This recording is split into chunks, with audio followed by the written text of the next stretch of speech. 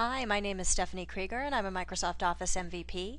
In this video, I'm going to be demonstrating tasks from the article titled Using Office Open XML to Save Time Without Writing Code. And you can find that on the MSDN Office Developer Center. Well, to get started, let's jump right into Word.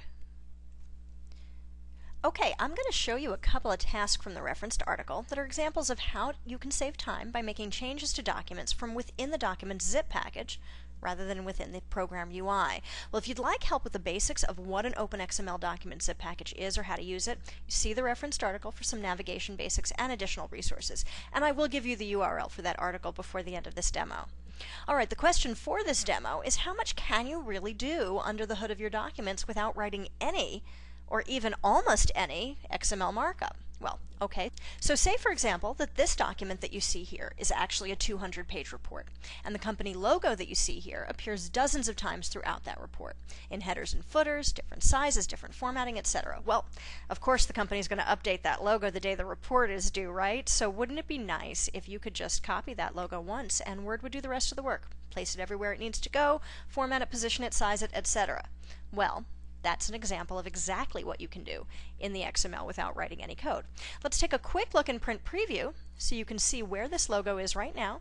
It's on the cover page as you already see, and then starting in the second page, it's in the footer there. So let's go and see how to swap it out. Well, if you have a utility that allows you to open up and access the document zip package without changing the file extension, that's great. Go ahead and use it. For the purposes of this demo, I'm going to use Windows Explorer. So let me go ahead and I'm going to just drag a copy onto the desktop, a copy of this document. Always a good idea to make a copy of the document before you edit the zip package, just in case of errors. And then we'll change the extension, the file extension to zip, and give it a look. Alright, so pictures in an OpenXML zip package are always in the main document folder, which is the Word folder in a Word document package, and inside the media subfolder. Now I have a few images here, but since I know that my logo image has a transparent background, it has to be a PNG, right? Not one of the JPEGs. Well, you can always extract the image files and check them out if you need to figure out which image to replace, but I know in this case. So I'm going to go and grab my new logo. You see that revised logo right here. And take a look, you can see it's really the same as the original except for different colors.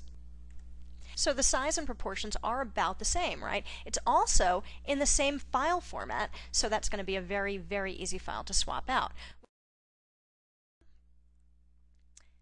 To replace this file for the original, all I need to do is change the name of this file to match the name of the original in the zip package, and that's image1.png in this case. Then just drag, drop, replace, and change the file extension back. That's it. Just replace the file. This was a .m file. It happens to contain macros. And let's open it up and check it out. And there's my revised logo. Let's look in Print Preview. We can see the other instances. Revised logo with its formatting, sizing, positioning intact. And same goes for the instance that was in the footer. That was fun, right? Okay, well, you know what? Maybe you think that was too easy because the replacement logo was so similar to the original. So what if it's an entirely new logo? Maybe you're copying and changing the report to reuse it for another client. And then the logo might have different proportions from the original. Maybe the image file is even a different file format. Well, let's take a look and see how to get that done. Okay, so here is the new logo that I need to replace. Let's take a look at it.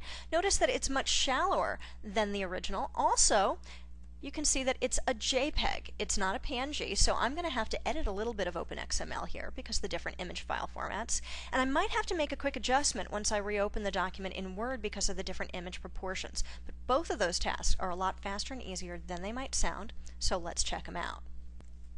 Alright, let's change the file extension for this document again so we can get back into the zip package and go back into the main document folder, into the media folder.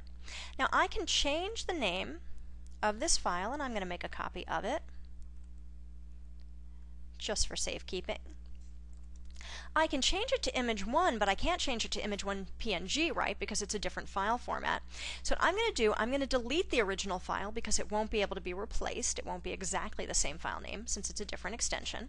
And then the other thing that I'm going to do is I'm going to change this extension to JPEG in this case. The reason I'm going to do that is I already have JPEG images in this document zip package, and they use the 4-character extension. Because it's the same file format, there's no harm to the file for me making that change, but it's going to save me a step a little later, and I'll show you what that is shortly. Just drop the file in, and now because it's a different file extension, I'm going to need to take 2 quick steps. First, we're going to need to update any relationships that reference that image file. There's going to be a rels or relationship file for each document story in which that image appears. So to find those, in the main document folder where we are currently, we're going to open the rels or relationships folder. And you can see here the document.xml.rels file, which is the relationships file for the main document body, and the footer1.xml.rels, and that's going to be for the footer. You remember that when we looked in print preview, this image does appear in both the document body and in the footer. So let's go ahead and copy both of those out. And let's start with document.xml.rels. Now again, so that everyone can easily follow along, I'm just going to edit this document in Notepad, this document part that is.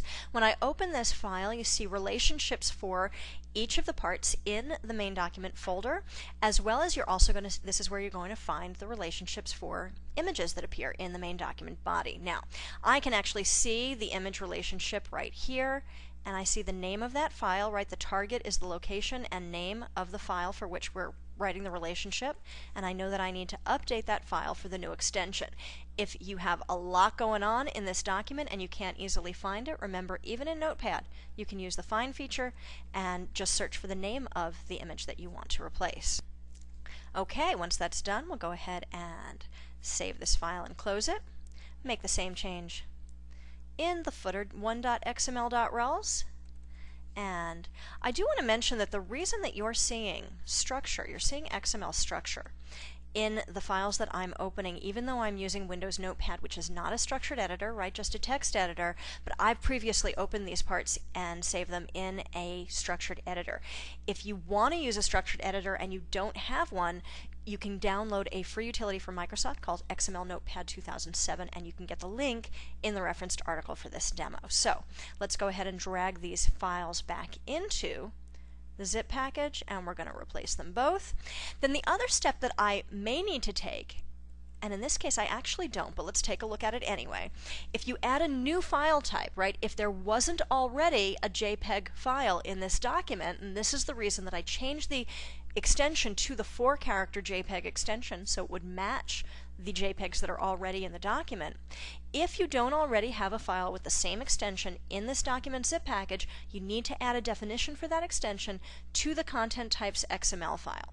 Now I'm going to drag this out, and I'm going to go ahead and open it in Internet Explorer. If you don't have a structured editor, it can be very handy to just open the file in Internet Explorer so that you can see the structure quickly. And notice that I've got a default extension already defined for the JPEG. I don't have to add it in this case. If you do need to add it, you're going to check out the article that's referenced for this demo, and it will tell you how to get that done and show you the markup for that. I'm going to give you the URL for that article very shortly, but first let's take one more step. Change the extension back to docm. Open the document, and let's check out our results.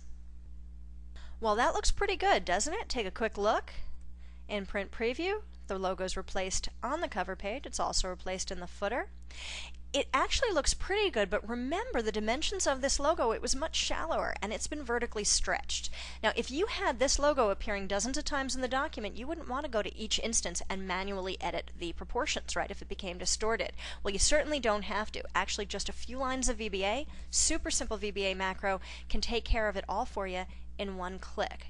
Instead of going into the VB editor right now and walking you through the steps of that, I'm going to go one better, and I'm going to give you the URL to the article for this demo, and you can copy the code and try it out for yourself. So you can find this article on the MSDN Office Developer Center, which has a huge array of resources, so definitely spend some time there if you haven't already. And if you'd like the direct link to the article for this demo, you can see that right on screen as well. Okay, so you know what? I'm going to let you get to it. In the meantime, thanks for joining me, and bye for now.